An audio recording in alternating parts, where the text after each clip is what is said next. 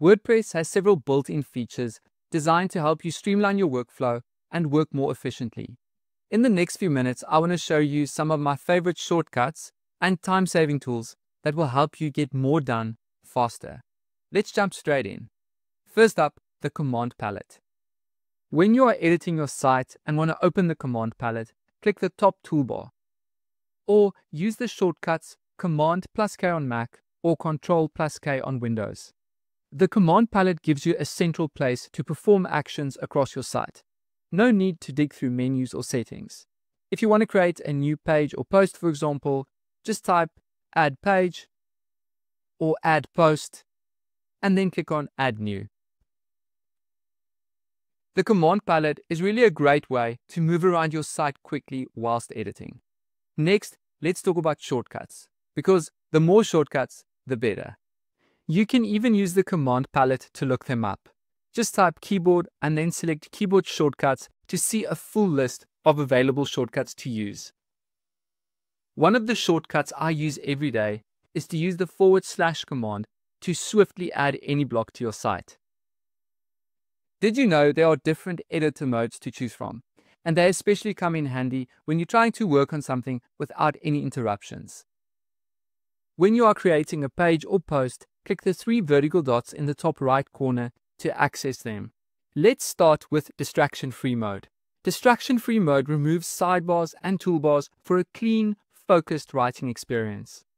When you select a block, you can solely focus on writing and editing, and to see your toolbar hover over the top of the page. Next, we can select Spotlight mode. Spotlight mode dims everything except the block you're working on. Great for staying focused on one section at a time. Next, if you are like me and use the list view to organize and view content more easily, you can now choose to always have the list view open. Once again, click on the 3 vertical dots top right and make your way to Preferences at the bottom of the list.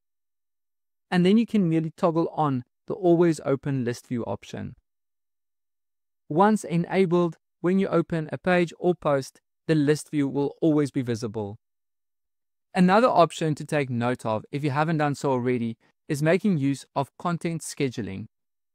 When you are finished with writing a post, click on Publish, top right, and then click on the date next to Publish. Then you can choose a suitable date and time for the post to go live. Content scheduling helps you to plan strategically while ensuring your posts go live at the optimal times for your audience. Another great tool is creating a reusable block or pattern. If you have created a cool pattern or found one you really like, you can save it as a custom pattern. Merely select the pattern, click on the 3 vertical dots, and then select Create Pattern. Then you can name it appropriately and select a category.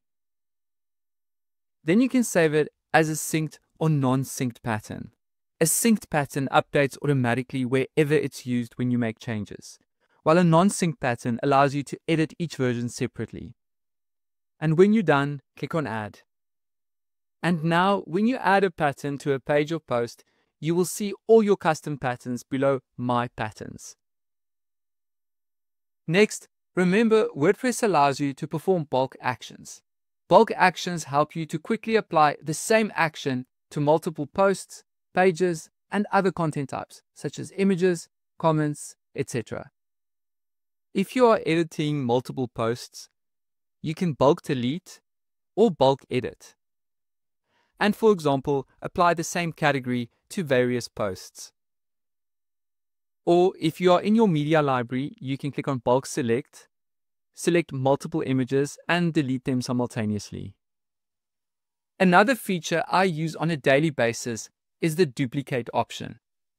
For example, when creating a 2-column layout, you can design the left column first, and then simply duplicate the left column to create the right column. And then of course I will delete the empty column. Duplicating saves time and effort, since you don't have to rebuild the structure from scratch. Just update the content. And once updated, your design is ready. Embedding content into WordPress has also been made super easy.